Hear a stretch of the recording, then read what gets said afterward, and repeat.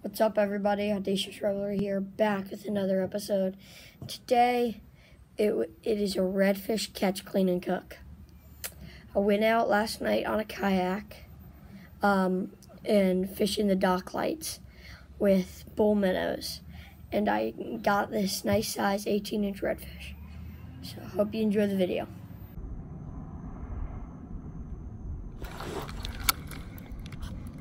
I got one.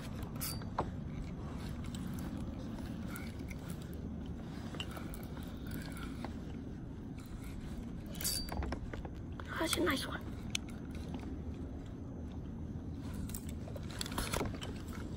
Oh, it's a nice one.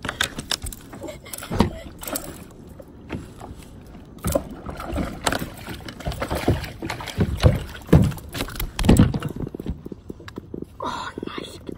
Nice redfish. Oh, get this guy back. Nice redfish. Look at this stud. Beautiful. Oh my God. I'm shaking right now.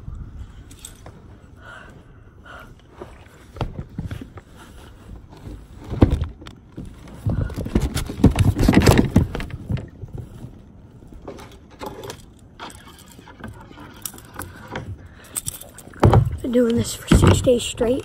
It's the first fish I got. Oh my God. It's perfect size. Fish tacos, let's go! Fish I just got. The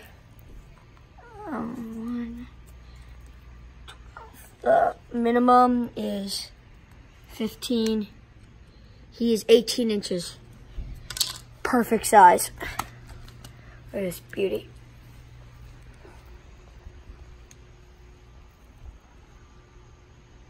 Look at him. Incredible. Alright, so I got silver stag fillet knife, deer meat for dinner. Has my initials on it. And I'm about to fillet this fish. So we'll see you when this thing is ready to be cooked. And there. Okay, it is go.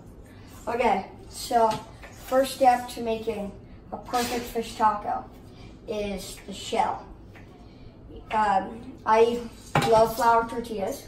So I'm using flour tortilla, and you need to have enough butter on the pan so it covers the whole pan.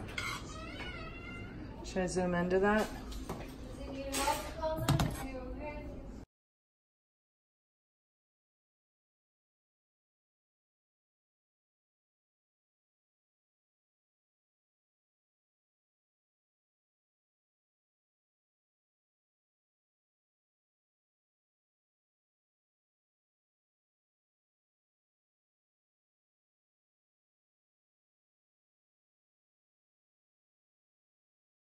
Okay, so we have our filleted and skinned fish right here.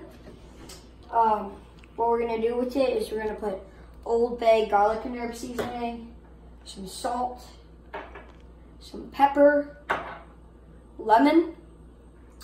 Then we're gonna come over here with it, and we're gonna put some butter on the pan and pan fry it. Hopefully it's good. Hi there, Lachlan. What you failed to mention is that we do in fact have some salsa to put with our fish tacos. This is in fact a mango and cilantro salsa, and it has some red onions, some lime, and some salt. Also, to go along with that, we do have our famous shredded iceberg lettuce for the inside of the taco. Just a nice little bedding for the fish to lay in. And with our salad, we have the coleslaw. We still haven't decided our dressing, but you know, it's good, it's good. And for people who don't like my concoction, we have a nice tomato trinity with some pieces of onion that will suit them just fine. Thank you. Okay, we got our fish here. Putting it in pan, and we will see you when this is done. And Lachlan, quick question. What temperature are you cooking these babies at? Well, normally this would be like a in between low and medium on normal things, but on this kind of pan, we are doing an all-around cook, so everything gets cooked. And I'm at a 3.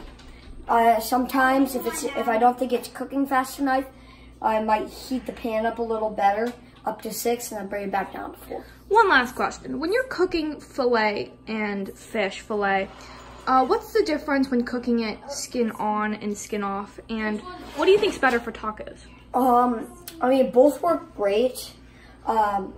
Tonight, we started dinner a little late. We started at 7:30, and it's a big dinner. So we didn't have time to take the skin off on most of the fish. But on my redfish, we did. And the difference is, for skin on, it's preferred for baking and grilling, but for skin off, it's preferred for doing it in the pan. Which one's better, skin on or skin off? Honestly, they taste the same. Thank you for that inside edition. And back to you in 10, 9, 8, 7, 6. Here's the fish I got. Cooked really quickly, really beautifully. Just nice and white in the middle. Just gonna, since the other fish isn't ready and dinner's not quite ready yet, we're gonna chuck it in the oven. It's acting like a warming drill. And yeah. Okay, so I got lime. Good in the neighborhood. All right, let's try this. Hold on, I have to show a picture of it. Here it is. That fell off the bottom. It's so good. I use your mind. Mine's the best because it's plain. I love how tropical it tastes with the mango salsa. Oh, thanks to Eva for the mango salsa. Thanks for Goldman for not helping out. Where is it? Right here. That's my favorite. Okay, well, I need God, yes.